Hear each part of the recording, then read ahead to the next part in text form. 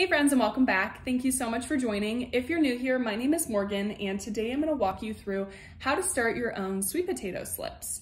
So a few things to note before we get started. The first is this couldn't be easier. Literally all you need to do to get started on your own sweet potato slips is go to the grocery store and just pick up a few sweet potatoes. When you're choosing a sweet potato, you want to make sure you're finding kind of the best sweet potatoes that don't have any blemishes on it. So go through and kind of choose the best looking sweet potatoes. And all you're gonna need from there is either a glass of water and some toothpicks or just some soil. You can definitely get soil from the ground, your backyard, your garden, wherever. You wanna make sure it's really high quality soil though, because we are trying to get as many nutrients as possible.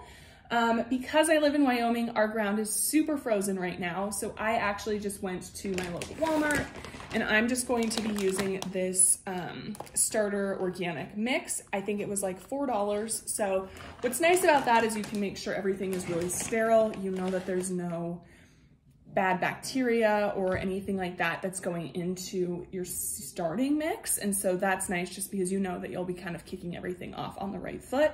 But obviously you are more than welcome to just go into your garden and scoop up some soil and bring it in. One thing that's really important to note as well is sweet potatoes love heat. And so our biggest priority right now is going to be making sure that the soil stays warm so that the sweet potatoes can thrive. I've kind of learned all of this through trial and error. Last year, I saw a video of someone starting their own sweet potato slips and I was completely inspired. The issue was, it was probably June when I saw this video. And so I started my own sweet potato slips as quickly as I could. I got them in the ground probably late July. And here in Wyoming, our freeze date, I think our first freeze is around middle of September. And so obviously sweet potatoes love warmth. They do not do well. They don't freeze well. And so I kind of just had to wing it, and our sweet potatoes turned out, they were great. They were about this big, every single one of them. So we had 1 meal worth of sweet potatoes. All I planted was 2 slips. And so it was definitely a learning lesson. And the biggest takeaway I had from that was that you need to start your sweet potatoes early in the winter. That way they have as much time as possible to get as big and strong as possible. So with that, it is currently the last day of January. It's a little bit early, but we're gonna go ahead and get started. So the first thing you're gonna do is just select which potatoes you wanna try where, or just stick with one method. Again, we've got the water glass method or the soil method. So because the opening of my glasses aren't that big, I'm gonna reserve the smaller potatoes for the glasses just to make sure it's not tipping them over. And I'm going to use my big potatoes here in this soil that I've prepared. So all I did with the soil was I went ahead and dumped some of that starting mix into this plastic container that I have. And this is just an old storage container. I put it about 3/4 full and then I dampened it with just some water. You want to make sure that the soil is moist.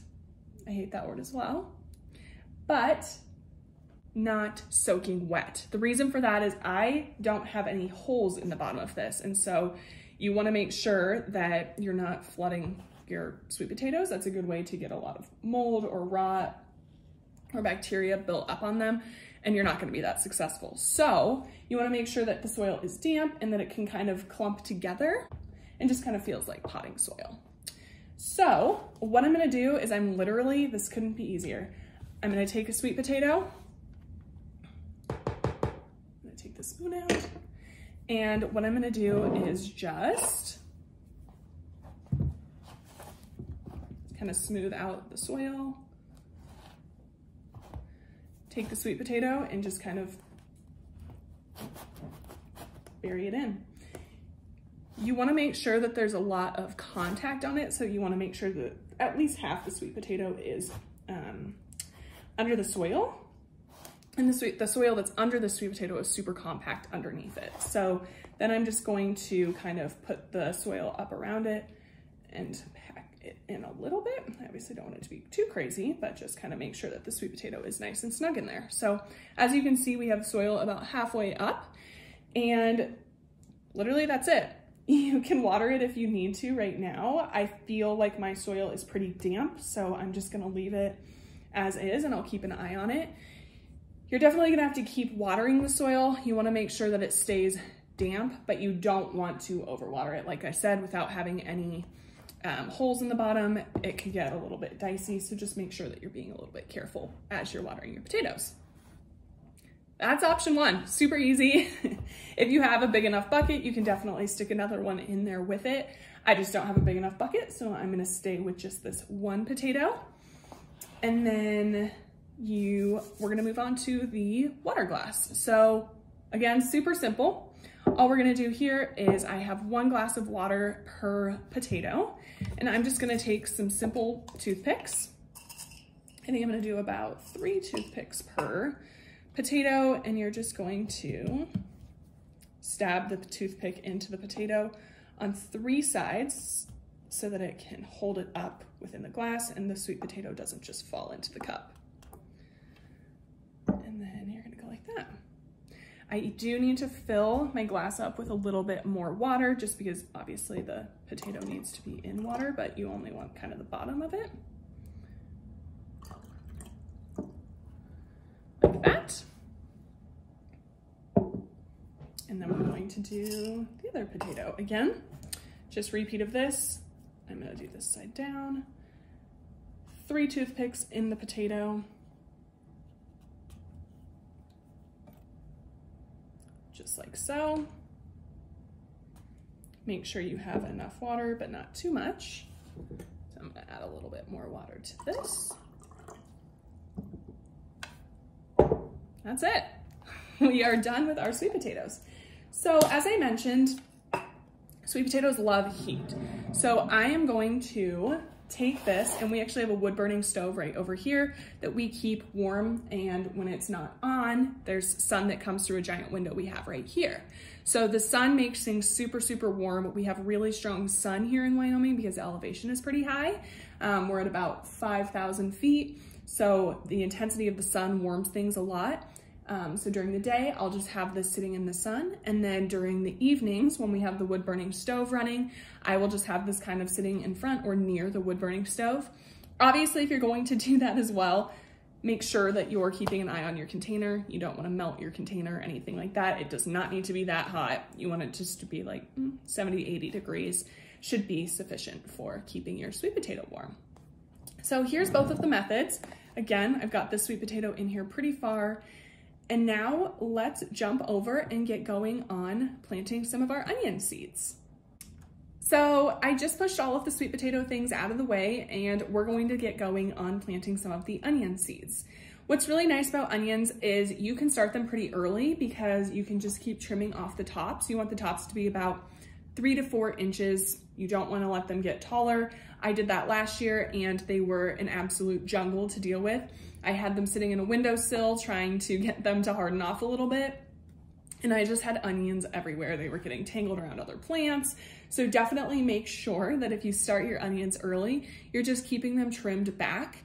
And that's really important because when you're trimming it back, it's not focusing on developing green, it's focusing on growing its roots. So when you put it outdoors, it'll be a lot stronger versus having a more leggy plant. So what I'm gonna do here is I am going to just take this tray that I have. As you can see, it just has individual holes. And I used these last year, so I already have them, so I'm gonna continue on with them this year. And these basically, you just take some of these little pellet pieces of soil, and you can get these off of Amazon. I think I got mine from Walmart. And you just go ahead and place one of these inside each of the little openings and fill it up. One thing that's really important to note when you're doing this is you can see the pellets come in 2 different sizes. So make sure that you're buying the size of little pelleted soil that is right for you. If you buy one that's too big, it might not fit. Too small, it can get a little bit wild. It's falling around. So just make sure you're paying attention to that. And I guess another thing to mention is you want to make sure that you're placing them whole side up. So there's a flat side and a whole side. Make sure that the hole is going up because that's where we're going to stick our seeds.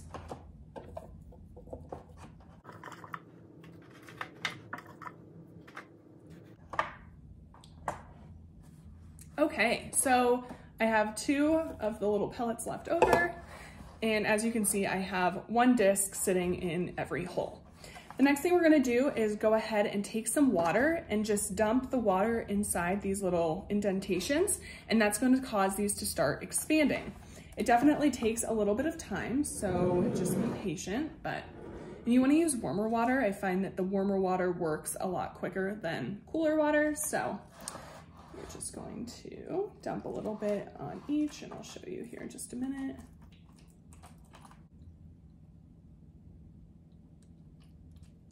And when you're dumping the water, definitely err on the side of not dumping enough water versus too much water. Remember, when you're gardening, you can always add more water. You can't take water away as easily. So just keep that in mind as you're getting these kind of started. So while these start expanding and the water soaks in, I'm gonna take you through the seeds that I will be planting this year. I have 4 different types. One of these is a shallot and the rest are onions. So the first one is a Patterson. This is from Territorial Seeds, and it is a storage type onion. We started these last year and they are wonderful. We are still eating through them. It's currently January. They are all still solid. We haven't had any issues with any of them. So these are absolutely amazing. They're pretty sweet. They're still kind of strong, but overall, we are a huge fan of these. And this is a yellow onion. So the next is a ruby ring. You can see it there. This is a red onion. You can tell by the name Ruby. And this one also performed really, really well. The bulbs ended up being a little bit smaller than the Patterson onions did. And so I don't know if that was just an issue on my side or what, but I'm a huge fan of these as well. And we're gonna be planting these again. These are also a storage type. And again, we still have a ton of them and it is January. We have not had any issues with them here. And I'm actually gonna go run and get 2 of the onions. One's a Patterson and one's a ruby ring, so I can show you what they currently look like and you can kind of see the size that we ended up with. Okay, so here are some of the onions that we grew last year. Again, this is a Patterson. This is probably the average size that the Pattersons ended up being. And then here are some of the ruby rings that we have.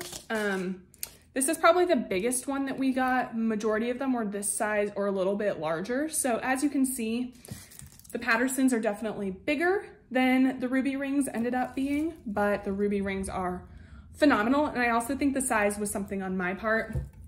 I realized that the ruby rings were not getting as much water as the Pattersons were, which will definitely impact the size.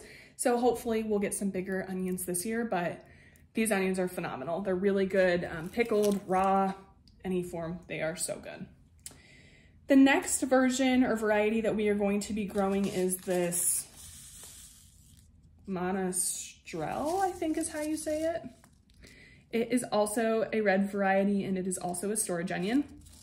I found that a lot of onions store really, really well. All you have to do is just make sure that when they're growing, the tops will fold over. You wanna make sure that the tops are folded before you pull them, and then you let them sit outside and cure for a week or 2, and that's just letting the green tops die off so they'll turn brown. And then all I did was just braid all of the tops together, hung them up in our cold storage room, and they are all lasting great. They're all just rock hard, as you can see. The next thing we're gonna be growing is a Ambition. This is actually a shallot. It's a storage variety.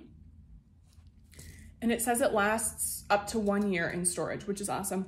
I love shallots. I feel like they're very underrated. They're kind of a mix between garlic and onion if you've never had one. And so it's nice because if you ever run out of garlic or ever run out of an onion, a shallot is also a great option. So we're gonna try this as well. This will be my first time growing shallots this year. So I'll take you along with the journey and keep you updated on any of the successes and lessons learned. So as you can see here, these all have fully expanded. So we started with this and they now have expanded to this. So what you want to do with these is you can see that there's kind of a mesh around them. You're going to take the mesh and you're just going to pull it back. And I have found that that works the best, kind of like that, just to free up the top And then you're just gonna loosen the top a little bit. And then we're just going to take 1 or 2 seeds and put them inside. Again, you can see where that indentation is still. And we're just gonna put a few seeds inside that indentation or around that area. You can leave the mesh on. The rest of it, I actually have a few onions that I started from seed last year, and it was funny, I thought the mesh was going to go away, but it actually just ended up getting caught in the roots. It wasn't an issue, the roots can definitely grow through it, so we're gonna go ahead and do that. Because I have 4 onion varieties, or I guess 3 onion varieties and a shallot, I'm gonna do 1 row per onion, and then we'll figure out what we're gonna do with the other row. I think I'll probably do Pattersons just because I have 2 red types, so maybe I'll do 2 rows of Pattersons, 1 of Ruby Ring, 1 of the other red variety, and then 1 of the shallot. So here are what each of these little discs look like now that they're expanded. I went through and just pulled back the mesh around them all. And then all you do is just take your fingers and kind of fluff it up a little bit just to make sure that everything's loose. You obviously don't want to just plant your plants into rock hard soil.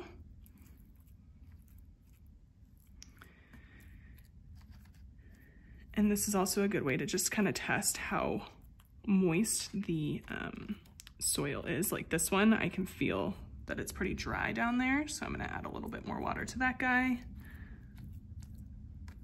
And then all you're going to do is just make a little indentation with your finger. Take about, I don't know, 3 to 6 seeds and just kind of scatter them around in here. What's nice is you can actually separate them. So as we get more and more plants, you can just continue to separate them and then just kind of pack the soil back on top of them. You want to make sure that all of the seeds are covered, obviously, with the soil. Okay, so I went ahead and I have all of my onion seeds planted. So all I'm gonna do now, I guess one thing to note before I put the cover on is there's some larger holes in the tray. So like here, down here, that's where you want to put your water. You don't want to water directly on top when you are watering these, just to make sure that you're not disturbing the soil. If you have a teeny little sprout starting and then you dump water on it, it can kill it. So I recommend just putting the water down in these little holes, and that way it goes to the entire cell. And then all you're going to do now is just put your lid on top. This just helps keep things a little bit warmer. And again, I'm gonna stick this in an area where it will stay pretty warm. These say that for the seeds to germinate, the soil needs to be around 60 to 70 degrees. I believe that's for all of them. So I'm gonna make sure that they are going into a really warm area, and keeping the lid on just helps keep some of the warmth in. So you definitely wanna do that just to make sure things stay warm. And then as the onions start growing, you can go ahead and take the lid off just to give them a little bit more room, but definitely make sure that you're cutting them back. So I actually have some extra seeds, and it's some of the older seeds. So some of the seeds from 2020, and onion seeds really don't last that long. So I am going to try one more method. I'm just gonna put some soil into a little container that I have and just sprinkle some of the seeds over it just to use up the rest of the seeds, and we're gonna test that way as well. I've only ever used these cells for onions before, and I know that's kind of an untraditional way to do it. Most of the people just do kind of a plate of soil. So I'm gonna give it a go, and we're gonna try both methods this year. Okay, so I went ahead and just filled up some little plastic cups that I have. I put some holes at the bottom, just about 3 or 4 holes, just to make sure that we are not drowning them out, since they are in these plastic cups. And then I went ahead and just labeled, this says Ruby Ring, what the cups are, which was a great reminder to me to label what is in here. Usually I just tape sticky notes to the front of each row. That way I know exactly what is in that row. You might think that you're gonna remember what's in these, but I promise you, you're gonna be planting these in 4 or 5 months. And by the time you get all of your seeds started, there's no way that you're gonna remember it, or the tray might get turned on the shelf under the lights or something along those lines. So seriously, I know it can seem daunting, but just label every single row or label every single cell so you know what you're actually planting. I did not do that last year. I was like, I'll remember it, and had a few surprises in the garden and had things where they weren't supposed to be. So just take my word for it and make sure you're labeling everything. So now all I'm gonna do is just get the rest of the seeds, the older seeds planted. I'm just gonna put, I don't know, 10 or so seeds. I guess I'm just gonna put the rest of this packet in. We're starting with the ruby ring, and I'm just going to kind of mess up the soil, sprinkle these in around, and then put some soil back on top.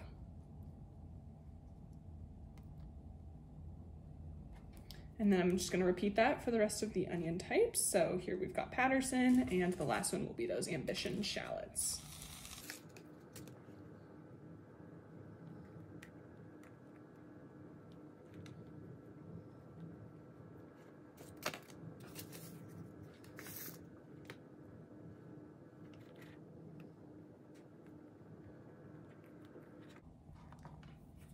Okay, and there we have it. I have all of the onion seeds planted.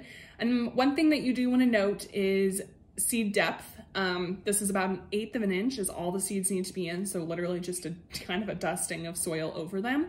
Make sure you're not planting them too low, or else you're going to risk them not germinating or not being able to break through. As I mentioned earlier, I'm just gonna put all of these in the windowsill in the daytime when the sun is really strong, and in front of the wood burning stove at night. When the seeds are just germinating, you don't need to have them in underneath your grow lights. You just wanna make sure that the soil is warm. That's kind of your main priority right now. Once you start seeing seedlings sprouting, that's when you're gonna wanna make sure that they are under the grow lights and you can kind of remove them from the heat. Obviously, they still need to stay warm, but keeping the soil super warm is less of a priority. So just make sure that as you're starting your seeds, you're kind of paying attention to where the seeds are in your operation. Again, when you're just trying to germinate the seeds, soil warmth is your most important priority. And then once you're seeing little sprouts come through, you're gonna switch that priority to making sure they're getting like 16 or so hours of light, artificial or natural light per day. So with that, we are all done. Just a recap of everything we did. We planted all of our onions here and here. We did our 2 potatoes in the water, and then right here, I have my potato in the soil. Again, make sure you're just keeping these all warm and you should be successful. I will keep you all updated as these things start to progress. I'll definitely be checking in with you. Thank you so much for joining me today. If you have any questions, please make sure to let me know, and thank you again. We will see you next time. Bye guys.